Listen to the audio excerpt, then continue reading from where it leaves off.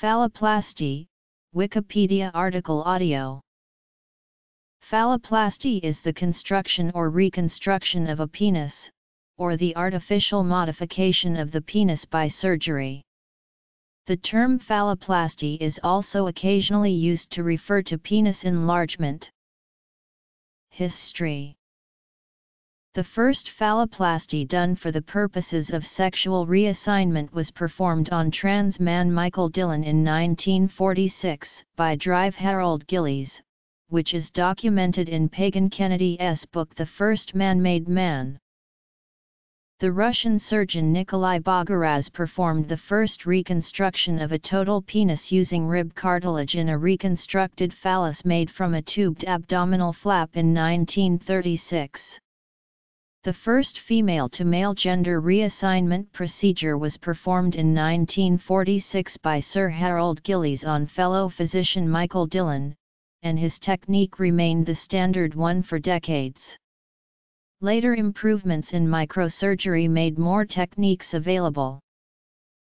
Indications.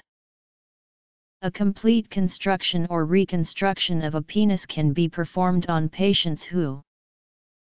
Techniques and related procedures. There are 4 different techniques for phalloplasty. All of the techniques involve taking a flap of tissue from a donor site and extending the urethra. Explanation of techniques. Surgery for genetic males is simpler than for female-to-male transgender patients, because the urethra requires less lengthening. The urethra of a trans man ends near the vaginal opening and has to be lengthened considerably.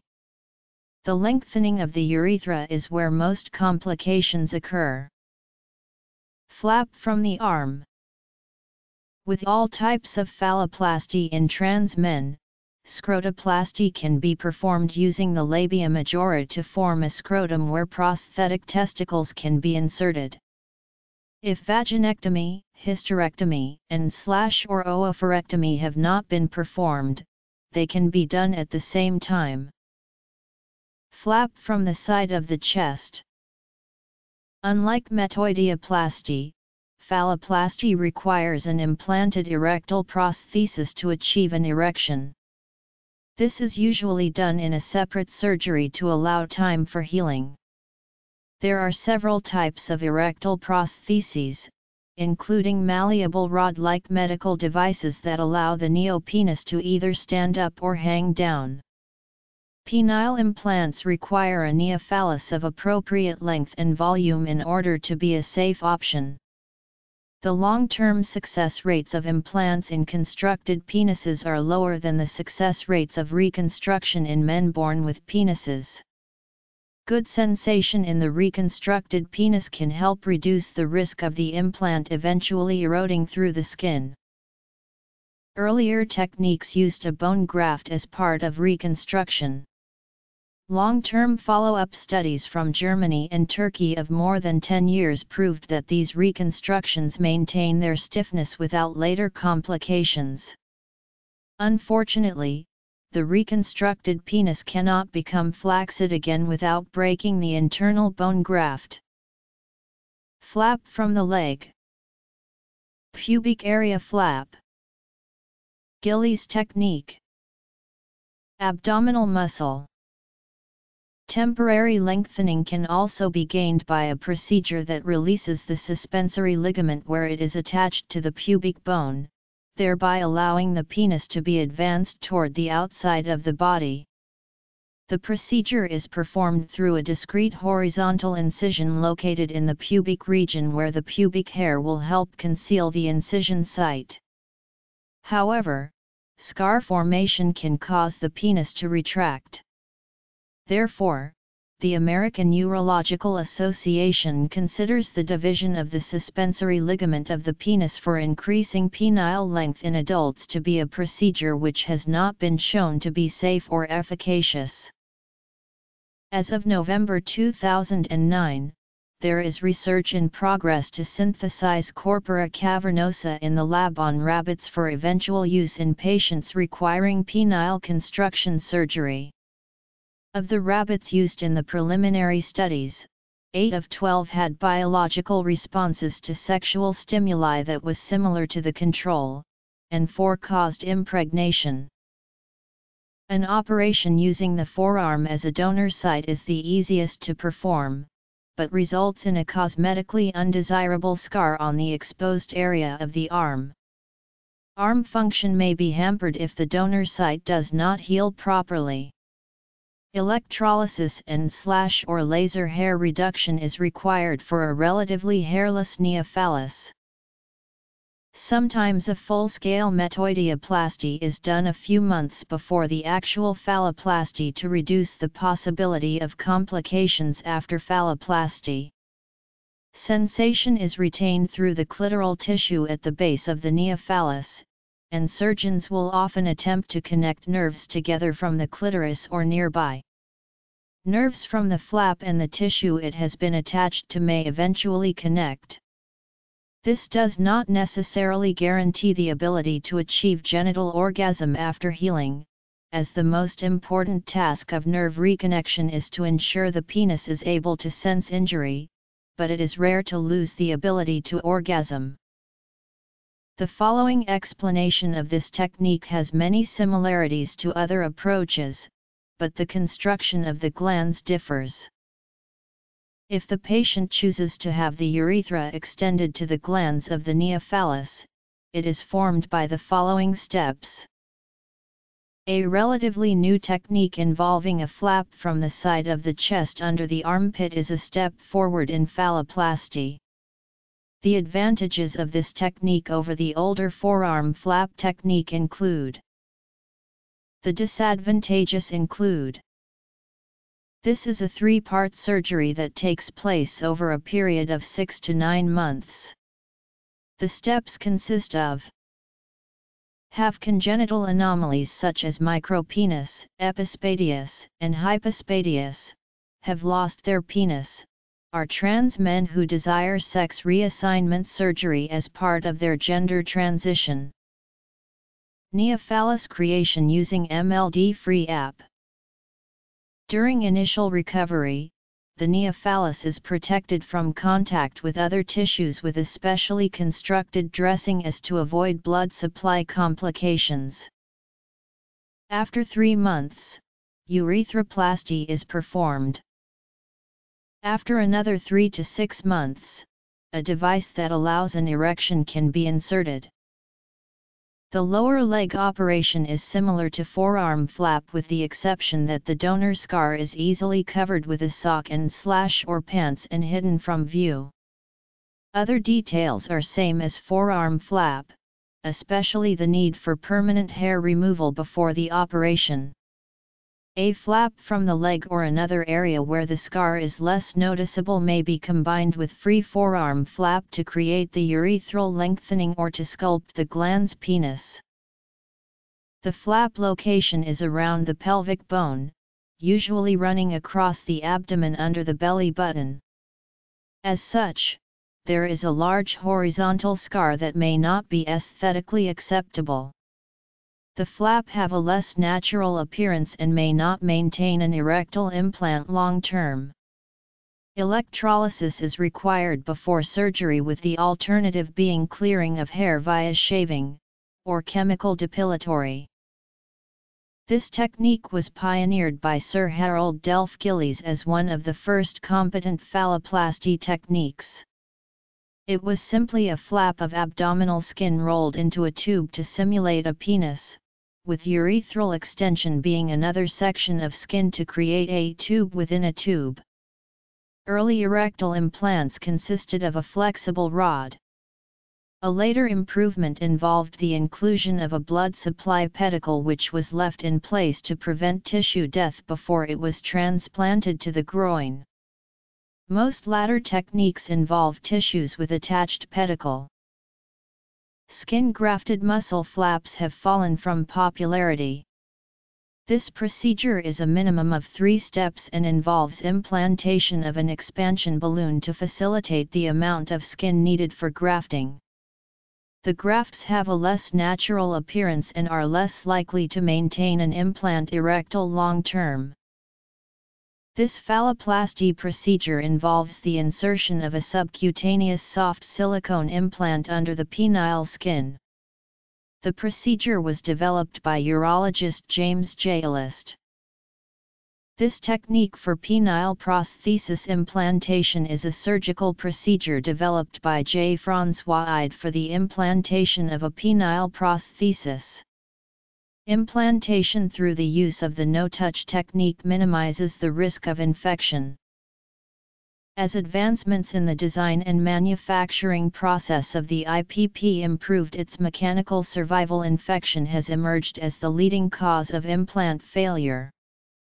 Although relatively infrequent, infection of a penile prosthesis results in serious medical consequences for the bearer, requiring complete removal of the device and permanent loss of penile size and anatomy. Bacterial contamination of the device occurs during the surgery, and is caused by allowing direct or indirect contact of the prosthesis with the patient's skin. Over 70% of infections form from skin organisms including Staphylococcus epidermis, aureus, Streptococcus, and Candida albicans. Traditional strategies to combat infections aim at decreasing skin colony count, such as scrubbing skin preparation with alcohol and chlorhexidine, or kill bacteria once the implant is contaminated by skin flora, such as intravenous antibiotics, antibiotic irrigation, and antibiotic-coated implants. The no-touch technique is unique in that it aims at preventing bacterial contamination of the prosthesis by completely eliminating contact of the device with the skin. Paired with the antibiotic-coated implant, the no-touch technique decreases infection to a rate of 0.46%, opposing the traditional method, which has an infection rate of 5%. The use of an antibiotic-coated implant and a no-touch surgical technique with skin preparation measures and perioperative antibiotic use has been found to be of high importance in the prevention of infection among penile implants. J. Francois Ide developed his no-touch technique in 2006 on the hypothesis that eliminating any contact between the prosthesis and the skin, either directly or indirectly via surgical instruments or gloves, should reduce the incidence of contamination of the device with skin flora responsible for infection. 3 days prior to the procedure, a patient is placed on oral fluoroquinolone, an antibacterial drug. During this time, the patient scrubs their lower abdomen and genitals daily with chlorhexidine soap. On the day of the surgery, vancomycin and gentamicin are administered intravenously 1 to 2 hours prior to the procedure. The lower abdomen and genitals are shaved, scrubbed for 5 minutes with a chlorhexidine sponge and prepped with chlorhexidine/alcohol applicator. The area is then draped with a surgical drape and a 6-drape registered trademark over the genitalia.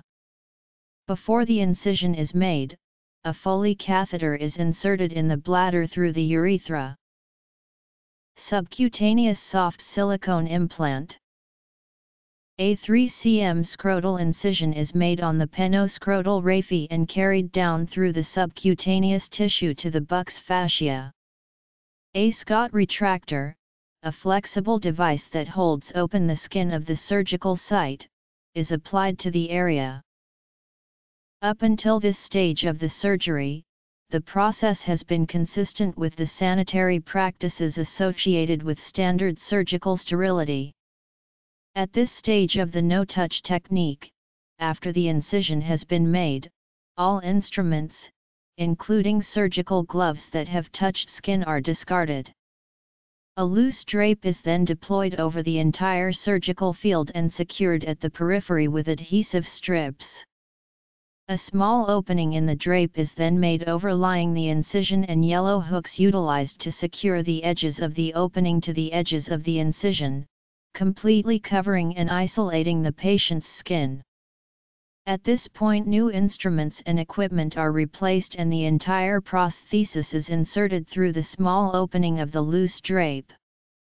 The loose drape allows for manipulation of the penis and scrotum required for this procedure without touching the skin. Implantation of the device continues with an incision and dilation of corpora, sizing, and placing the penile cylinders, and placement of the pump in the scrotum and the reservoir in the retropubic space. Saline is used throughout the implantation for irrigation. Once the corporotomies are closed and all of the tubing and components of the prosthesis covered with a layer of Buck's fascia, subcutaneous tissues are closed and the no-touch drape is removed and skin closed. In the future, bioengineering may be used to create fully functional penises. As phalloplasty has improved over the decades, the risks and complications from surgery have been reduced. However, there is still a possibility of a need for revision surgery to repair incorrect healing. A study of postoperative men showed that on average, 25% had one or more serious complications of the neopenis. The ones reported consisted of: in the same study, chances of complications of the extended urethra were higher, averaging 55%. The most common complications reported were: no-touch surgical technique. There is also a possibility of fat embolism associated with liposuction and autologous fat transfer, a procedure where fat from liposuction is injected back into the same patient's face, breast, buttocks, or penis. Procedure. Future. The surgery starts with the forearm marked for graft size. After the graft is taken, another graft will be used to cover the arm. The graft is dissected to expose the veins and antebrachial cutaneous nerves. If the urethra is being constructed at the same time as the phallus, it is joined at this step. If not, the glans is shaped. Sometimes glansplasty is done in a separate surgical stage after urethral extension. A segment of vein going to the patient's groin is borrowed to allow easier joining of the graft with the pre-existing tissues. The vein is carefully attached to the femoral artery. The blood supplies from the graft and the vein leading to the femoral artery are joined. The clitoral hood and ligament is cut away, and the nerve bundle is isolated for the time being. While this assumes the clitoral tissue is assimilated into the penis base, some surgeons give the option of leaving it as is in a post-metoidioplasty-like state. The flap is partially attached physically while the surgeon attempts to join the nerve bundles. If the urethra was extended, it is now joined with a catheter that will remain in place for healing purposes for 2 to 4 weeks. Otherwise, the skin is sutured up and or the scrotum is fabricated. The labia minora is injected with a mixture of saline and epinephrine. It is then split open and layers separated using sharp and blunt dissection. The layers are wrapped around a catheter and stitched.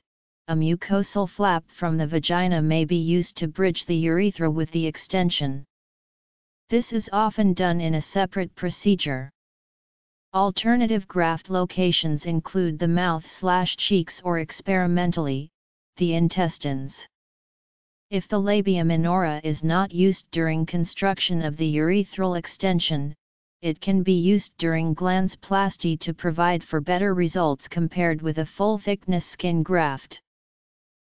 Common complications: hairlessness, aesthetic appearance of normally colored skin, capable of tactile sensation, leaves an inconspicuous scar, has a lower occurrence of complications from both the initial surgery and the erectile prosthesis insertion. Uses a motor nerve so erogenous sensation cannot be achieved, only tactile sensation. It can pull the nipple to side causing it to be off the usual location. The surgery starts with the side of the chest marked for flap size. The flap is dissected to expose the veins and the thoracodorsal nerves. The flap, while still attached to the blood supply, is formed to a rough phallus shape by rolling the edges together. A segment of vein going to the patient's groin is borrowed to allow easier joining of the flap with the pre-existing tissues. The vein is carefully attached to the femoral artery. The blood supplies from the flap and the vein leading to the femoral artery are joined.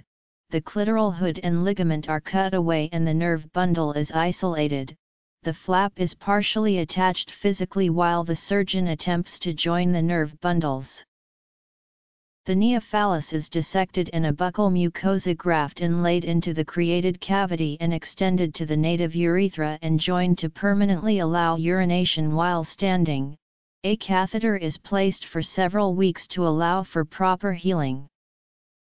Loss of the phallus from either disease or blood supply issues, cephalic vein thrombosis, arterial ischemia, infection, distal limited necrosis, hematoma.